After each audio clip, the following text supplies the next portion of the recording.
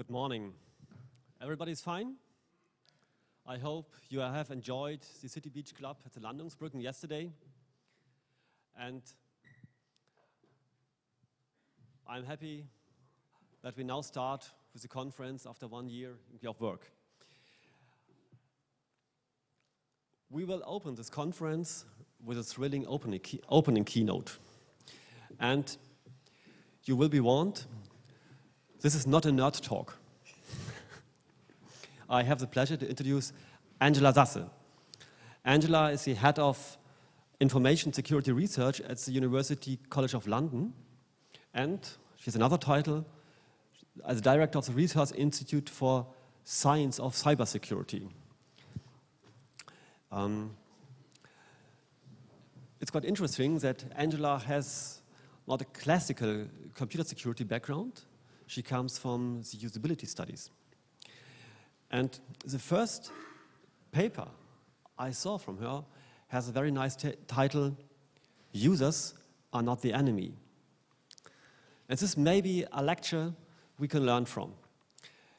When we look in our OWASP wiki, we see tons of technical information about cross-site scripting, about XSS, about SSL, CSP, and other things. But in fact, we do not try to protect bits and bytes in servers, in databases. We try to protect information which belongs to users, business processes. But we do not talk about the users. Sometimes we try to instruct them. You have to follow the following guidelines. And we can see this with passwords or encryption, and in practice this doesn't work very well. Here we can learn why and what we can do better. Angela, the stage is yours. Thank you very much, Boris.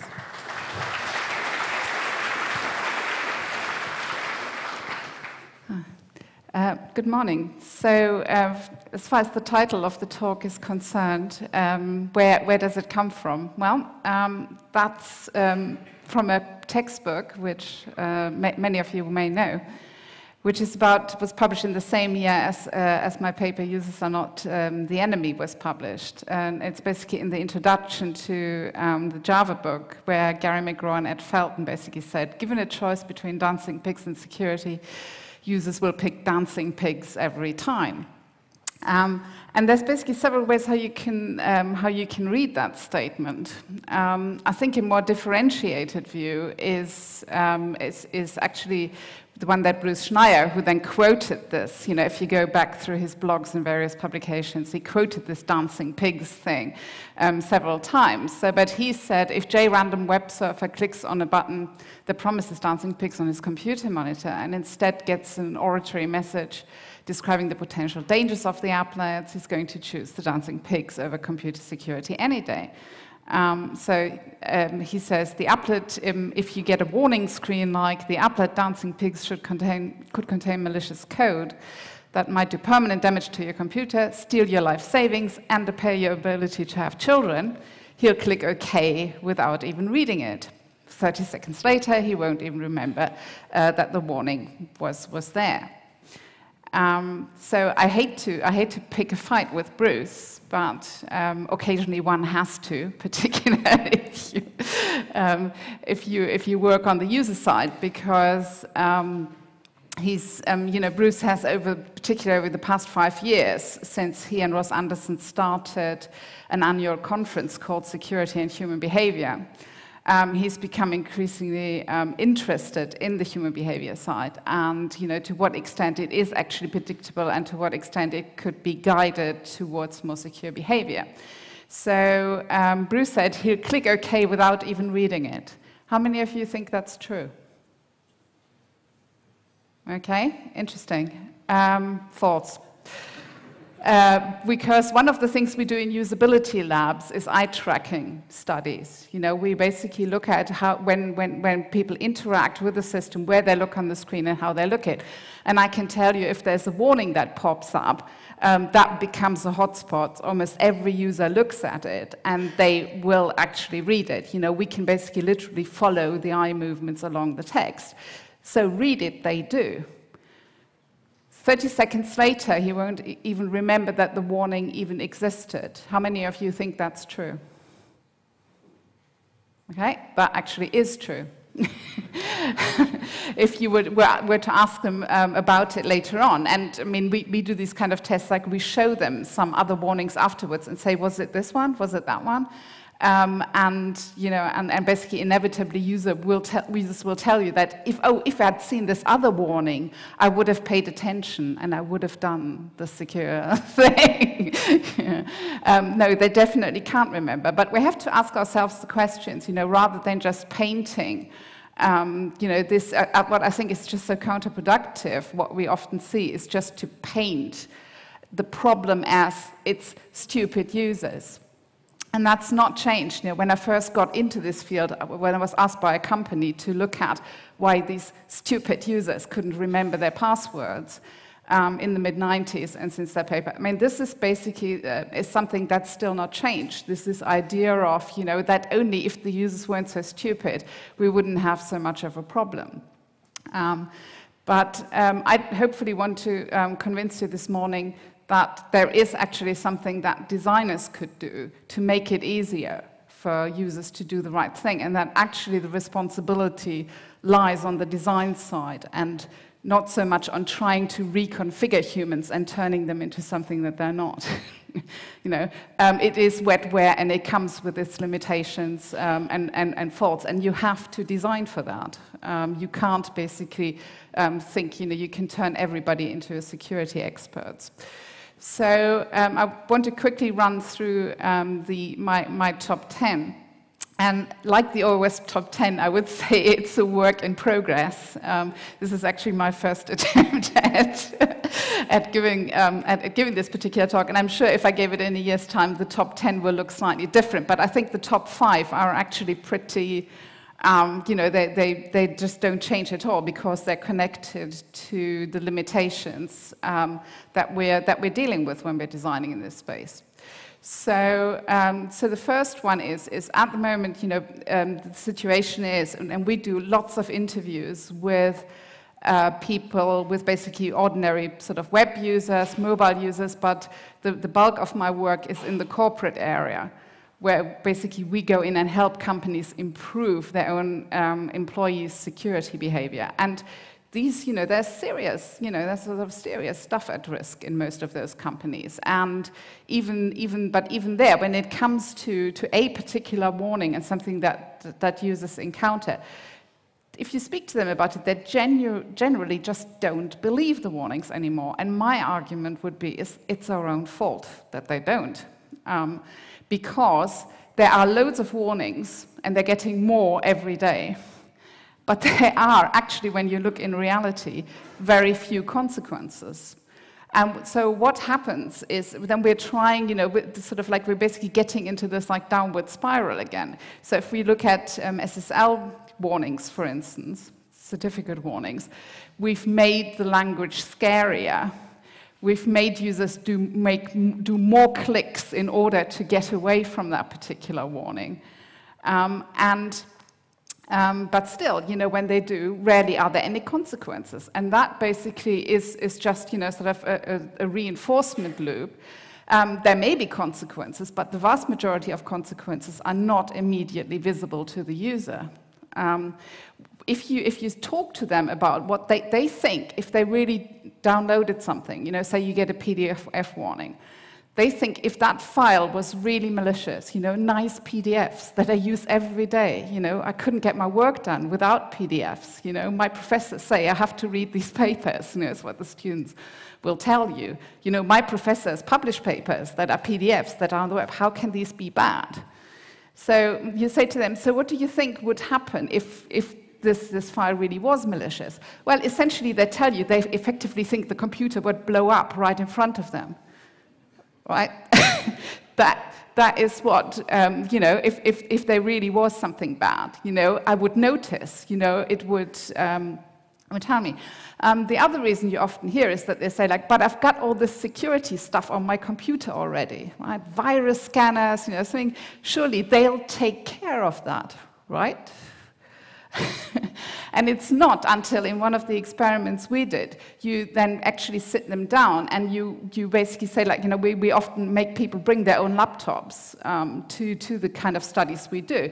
If you then say, like, would you like to sit down with a security expert and would you like us to go through your computer and see whether there are actually things on there? If you walk through and then show them all the stuff that's there and you explain to them what that is and what it does, then suddenly they go like, oh, okay, maybe, and there can be like downright malicious things like spyware, which of course really scares them, or it could be stuff that's marked as benign by some quarters, such as tracking software, Most users, you have to basically remember that most users don't understand cross-site tracking, for instance. They just don't believe, that they're being followed from one website to another. The vast majority of users don't understand that. So, if you really want warnings to be effective, there'd have to be visible consequences. You'd have to actually show them that something happens as a result. If you don't, basically what happens is you get a reinforcement loop. I was in a hurry. I ignored this warning. I just went ahead anyway. Nothing bad happened. So what do you think that person is going to do next time when they encounter a warning?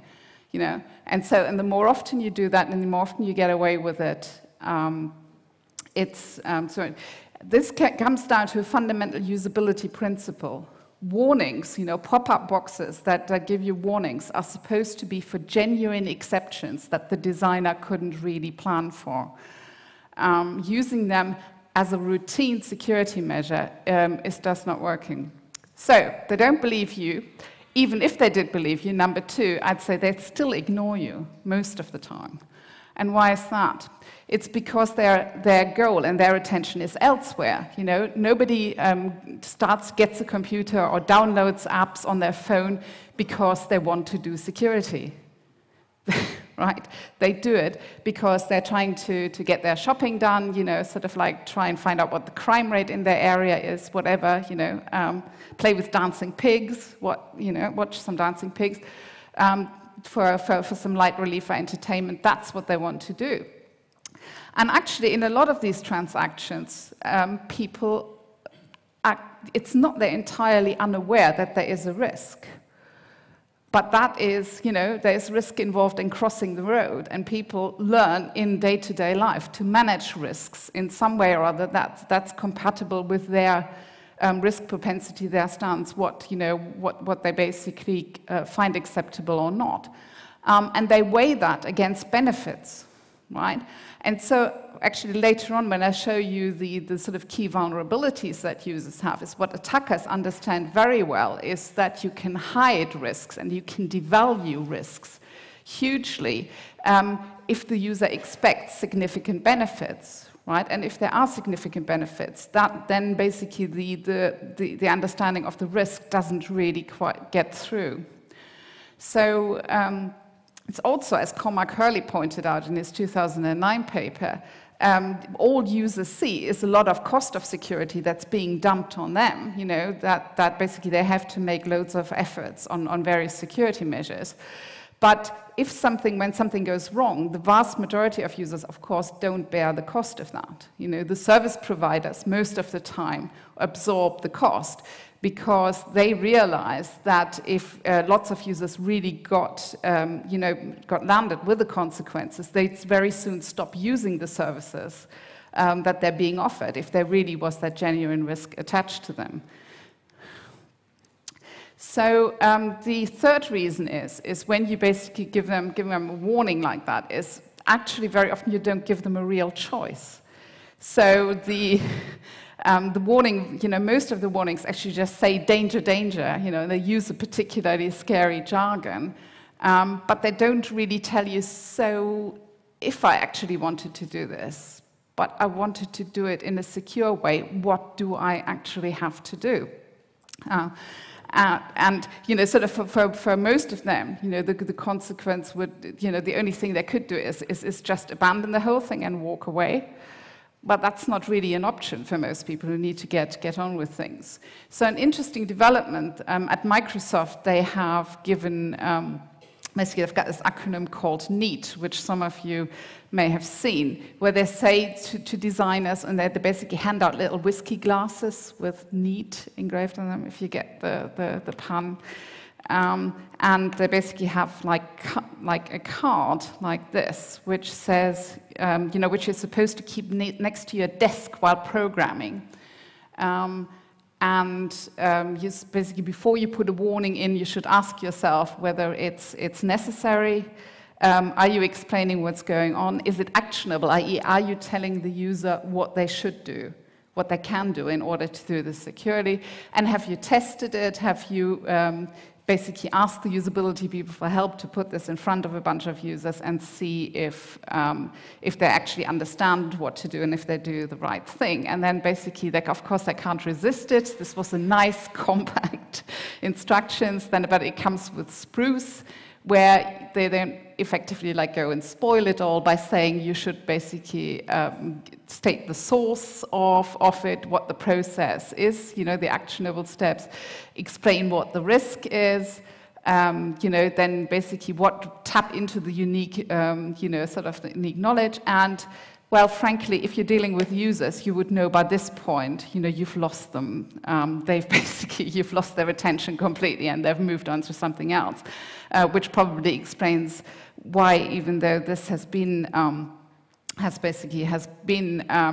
Microsoft for about 3 years now, I still don't think the warnings we're getting there have got significantly fewer or have been significantly improved. Right, so number 4 is you're asking them to do something that is humanly impossible. And my number 1 villain I want to hold up here is the CAPTCHA.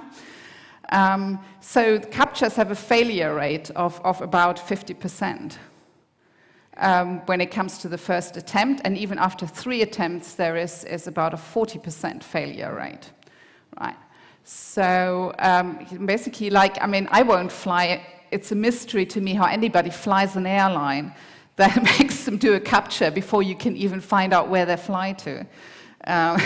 Never mind when and how much it's going to cost before you add on the baggage and the printing of the boarding pass and yada, yada, yada. But this is really, what I think is the worst example of anti-usability.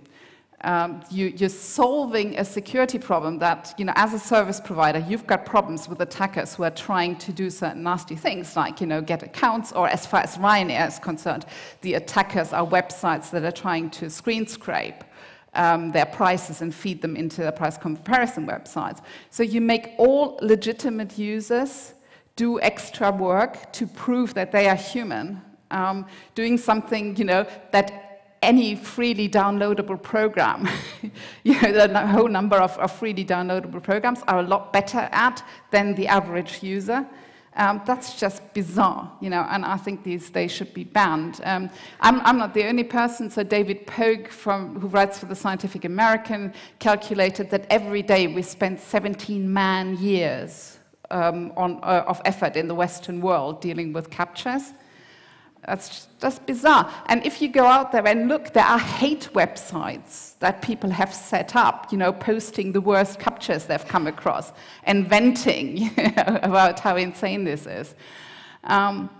They're not particularly secure either, because most service providers in the Western world have to apply by accessibility guidelines, which means that for users who have difficulty, sort of have limited sight or color blindness or something like that, you have to provide an alternative way of accessing the web page.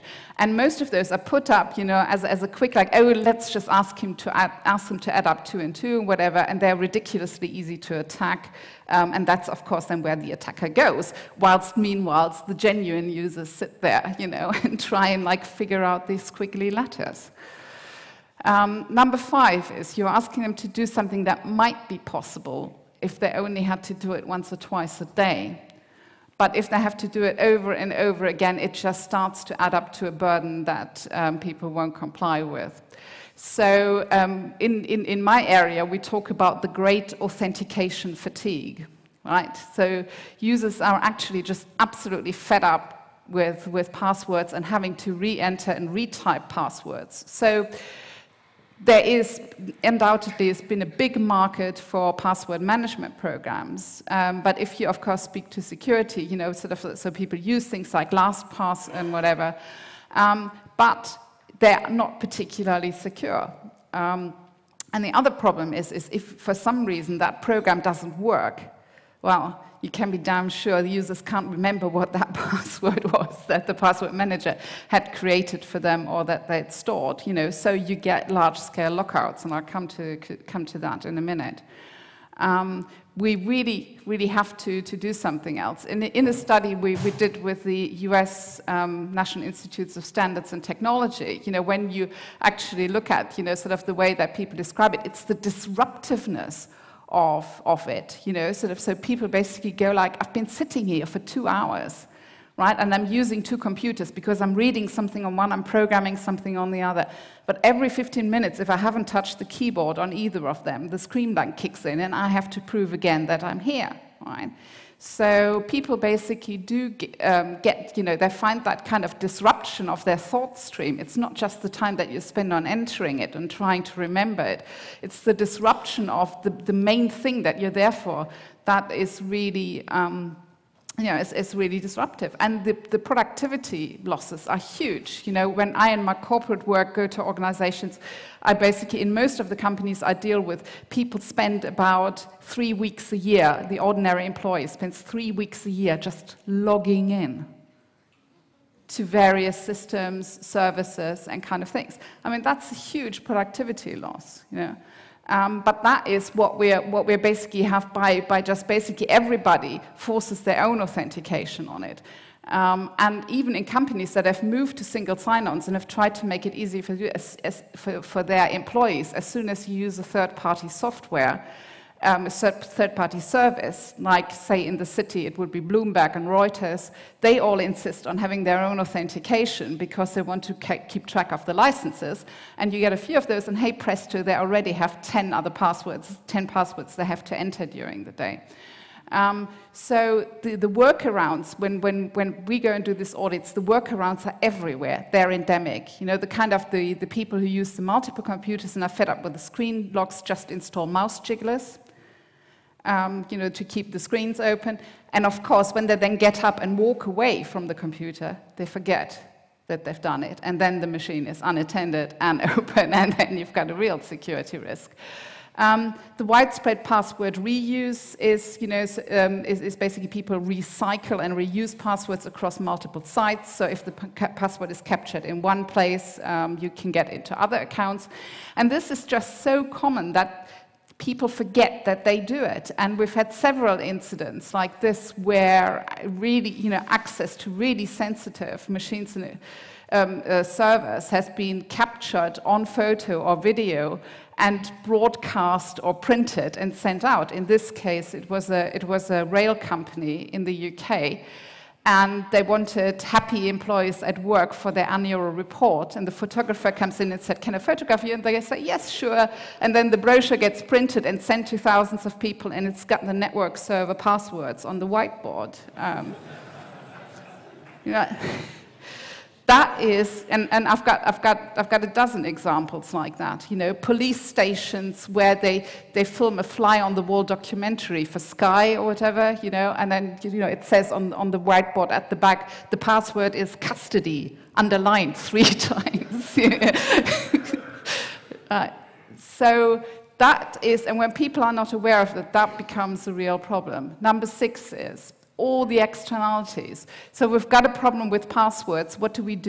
We just create more work for users. I just want to sort of quickly run through this. You know, sort of now you don't just have to remember the password, you have to remember questions, you know, that you registered X years ago about this pet, well, which I don't have, like 40% of the application. So I have to make up a pet and the name, and then 3 years later remember what that mythical pet was that I made up and what I called it. Two-factor authentication, yes, very secure, but if I don't have cell phone reception, I now can't get into my Gmail account. Thanks, Google. Facebook tells me if I log myself out, I need to get my friends to tell them that it's really me, and so that I reset my account. Well, my friends were going to be really happy if I ring them up in the middle of the night and say, oh, remember that code I gave you, like, 9 months ago or so? Could you just try and find that and log in and go to that URL? And then you need to basically authenticate yourself and then type in that code I gave. Yeah, really.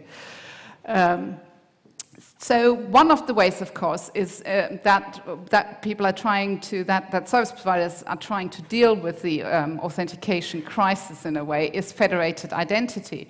And in principle, the idea that you just create, a small number of masters accounts and then use them more widely would be, maybe quite nice. And the US and the UK government have said that's what we are going to do. For transactions between citizens and government. We don't want to be an identity provider. We want to use commercial authentication services. But there's massive usability problems. I'm just going like, you've been telling people that redirects and pop-ups are suspicious and that they shouldn't do this, You can't do federated identity without a redirect. There's also, it's very clear, part of the risk is that people just forget to they log themselves into various sites using the federated identity provider and then forget to log out and then get up and walk away from the machine and, leave themselves logged into all this stuff. Also, there's massive trust issues. Most of the users don't understand, and who can blame them, the underlying commercial model.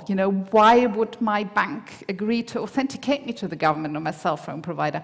What's in it for them unless they can spy on what I'm doing with the government and then use that to market to me? That explanation basically isn't there. And privacy protection mechanisms you put in front of them, like this one, the UK government, this is from a test case the UK government did, where they said you log in, you have an account with the post office and you log in, and then they say happily, did you know in order to protect your privacy, we do not know who the transaction provider is. And, which basically the users go, what? You're giving my data to somebody, when you don't even know who they are. How can that be secure? Well, yes, it can be, and they thought very carefully about it, but they're just not, not communicating it. But meanwhile, we've got the bizarre situation, 500 million users out there, which is half of all Facebook users, trust the 600-pound gorilla in the room, which is Facebook Connect. Which also, and some of them, maybe they trust it, or maybe they just go along with it, because now quite a lot of services won't even give you the option to register an account. It's Facebook Connect, or you don't get to use the service. And that's really sort of like, who are we entrusting this to? And as for like, and we don't know who we connect you to, and we don't know what you're doing when you're on this other side. Of course, with Facebook Connect, that is exactly what's happening. So number 8 is they think they are better who to trust. So people's trust models are still very much sort of stuck in the real world, where it's all about like what you can see, and if you've dealt with somebody before and they've behaved properly, you expect that next time around they will do the same thing again. And so we really rely very much on familiarity. And this is like, people don't sit there and sort of spend minutes assessing particular threats or what they see on the website, and follow up the various links and trust seals and go like, oh, yes, okay, so here's the address for this. The company gives me an address, so let's go and look up in the company's register, in the National Companies Register, whether the company is really there and whether they're really registered at this address. Nobody does that. The whole point of trust is it's a split-second decision. That allows you to get on with things, So sort of people basically really look at a website and they decide whether to go ahead with it or not. And if something is fishy, then, they probably walk away and go somewhere else, particularly if there is an alternative. But if not, they expect it to work. And the problem is that people still rely on trust signals from the real world. They think if somebody looks, feels, smells the same as website they've interacted with before and it worked, they will go for it. And I think this is just a cardinal problem, that it's too easy to impersonate websites or to impersonate an app, and the user can't tell the difference. So social feedback, real-time social feedback in particular, like reputation mechanisms, are in principle a good idea, and they work to some extent, but not for real-time attacks. Number 9 is they trust security architectures they shouldn't. So when you get lots of scary messages about non-threats, actually they've only, their SSL certificates or their revocation lists have expired, that actually masks some potential real underlying risk. And so I'm going to after the break, to the talk by Henning Pearl up in the Freiraum, and I think the work that Matt Smith and his group at Hanover University have been doing at actually, how can we really improve the underlying security of certificates is terrific and would be a step in the right direction. If you haven't seen their work, they've run a number of studies which are really show that basically users misplace their trust in and ascribe a level of protection to the certificates that actually isn't there, and these attacks are really easy and low risk to execute. My final point is they cling to myths. Generally people are trying to make their lives easier, and so the belief that certain brands protect them. If I had $1 every time I heard but I'll be fine, I've got an Apple.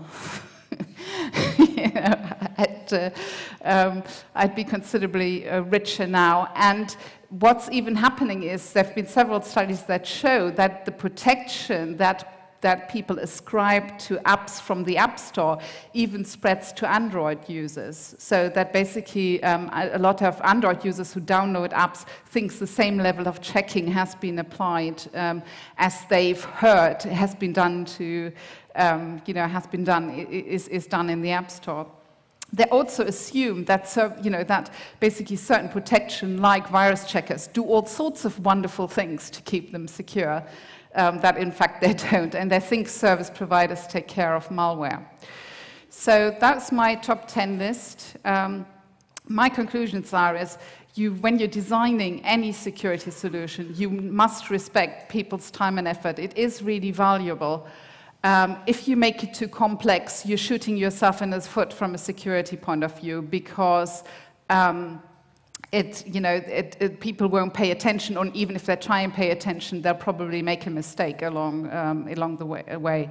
So you really want minimal disruptiveness and smooth the path to secure behavior. Really, we need to integrate security better into applications instead of thinking, we can throw them around at all the different layers in the stack. Instead of having this obstacle security, it's you're trying to download this now. Before I even let you download it, you've got to jump this hurdle, and then maybe later on, when you've downloaded the app, you need to pass other hurdles. It really needs to better be integrated. So one of the things users complain to us often about is particularly they go, okay, so I'm searching for this product X, right? Then you give me a top 10 websites, and when I click on the 7 of them, it gives me a warning saying this is probably a dangerous website. Why are you showing them to me in the first place if they're dangerous, right? I just just show me the safe ones, and give me an I feel risky button for those days when I actually won't. When I want that. And there is one company that basically offers this, the First Cybersecurity, where you get that. And I think it's an example, we can argue about some of the details and to what extent, with what the level of reliability is with which they mark up. But I think as a thought process, that's the right thing integrated into the action.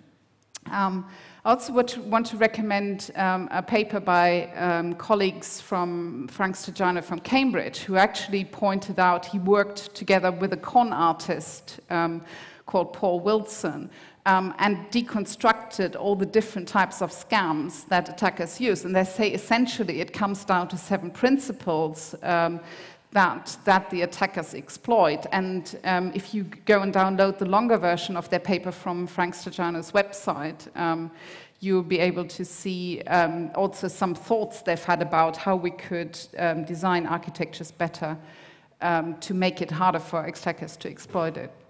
So rather than turning users into the enemy, I think we need a pact between designers and users. We need collaboration. So in terms of, basically minimizing the time and effort, don't simply pass the buck. My target, my motto is we need 0 effort, 1 step, 2-factor authentication. And the technology affords the possibilities, particularly when you think about mobiles. You could give users a simple password, and by combining that with a way of by detecting how they're entering it on the soft keyboard, you have which you can use as a biometric, you could have fast and low effort solutions. We need more of that kind of thinking. I think usability researchers haven't been particularly good at helping designers either. I think we actually really need to provide more actionable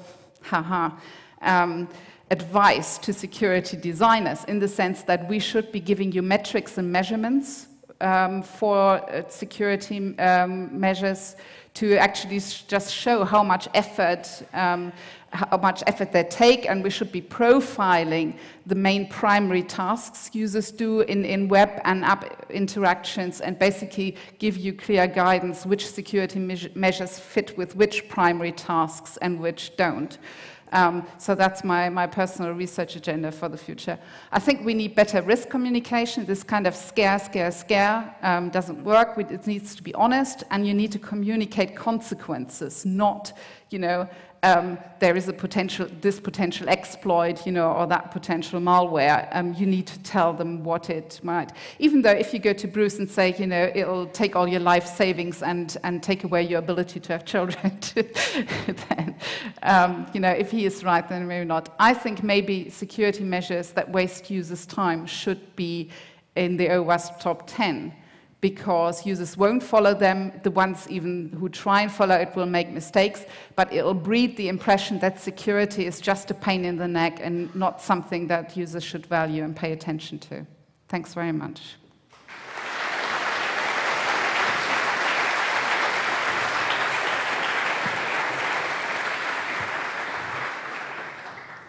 Yeah, thank you, Angela, for the wonderful illustration about the problems with usable security in the real world. And also thank you very much for the suggestion for the next OWASP Top 10. In OWASP, we always try to do things better and develop best practices. We have a very successful form with the so-called cheat sheet series, which is a very concise list of advice to do things better. Maybe we should start a cheat sheet about usable security and begin with some advice you gave us here. Okay, thank you, Angela. Thanks. Are there any questions in the audience? We have no microphones in the audience, so Angela, please, can you repeat the question for the recording? I will try. Thank you.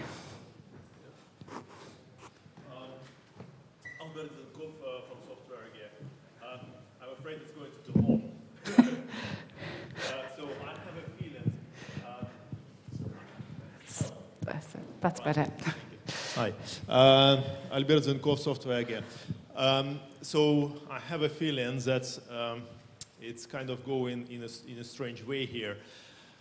When we, for example, teach children to come out on the streets, they have to understand the dangers, they have to understand where they're going, what they have to do, how they have to prepare, they have to look here and there, they have to learn not to trust someone and trust someone else and so on. It takes time. But after a while, children grow and they become adults, and they are allowed, after all, to go out onto the street by themselves. And we are sure that they can actually handle it. They can handle the complexity of the world outside. They can handle the dangers and risks. And I have a feeling that if we were to protect our users or other people, let's say, on the internet the same way, wouldn't that make them permanent children after all? Would they never grow then? No, I think that's a. I mean, your point about what we normally do is we teach. We teach the risks of dealing with the everyday world through a process called socialization, which means it's what your parents teach you and what you learn in school. And I think there is a good argument for that is something we need to consider, when basically children are spending a lot of their life online.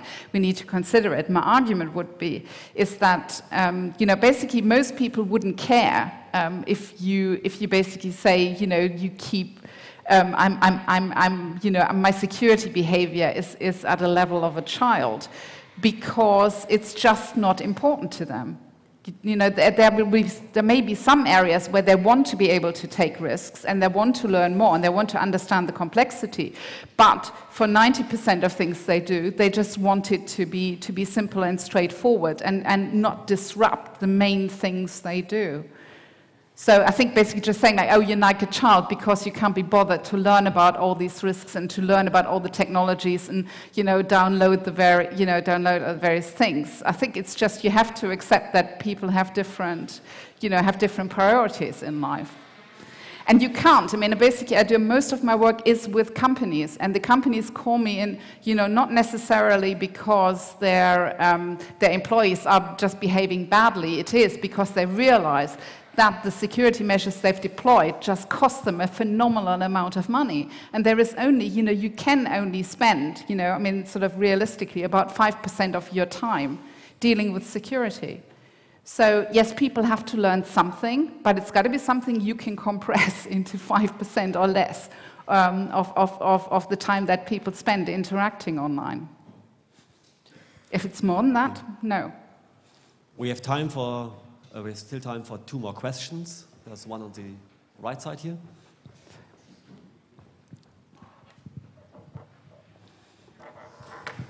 Thank you. Yeah, I'm Pete Sampson from Security Innovation. Have you done much work, or are you aware of any research that's been done on the effectiveness of general security awareness programs within an organization? Yeah.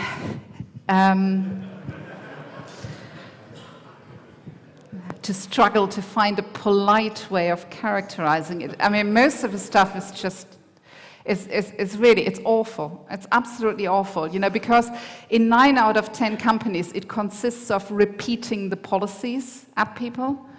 And I kid you not, I mean, examples I have, where they have to, on an annual basis, read through all the policies and say they have read and understood them. And there'll be 450 policies, and 80 of them contradict each other, and or it's not clear how they apply. That is not security awareness and training.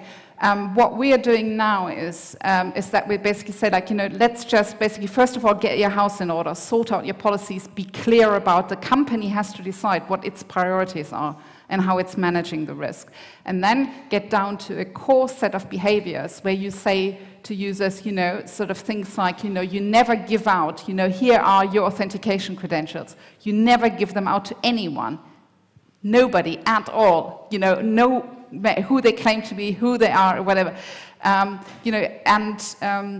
sort of if you've got a clear manageable set of rules like that, and they now have to go into the induction training that people get in the companies. If you get down to that simple manageable set and you start, basically have the new people coming in, have the people at the top saying and demonstrating that they take it seriously and that they comply with the rules, you can start to shift things around. But just repeating policies at people or scaring people, which is what most so-called security awareness is today, I think is counterproductive. One last question, please. Yeah.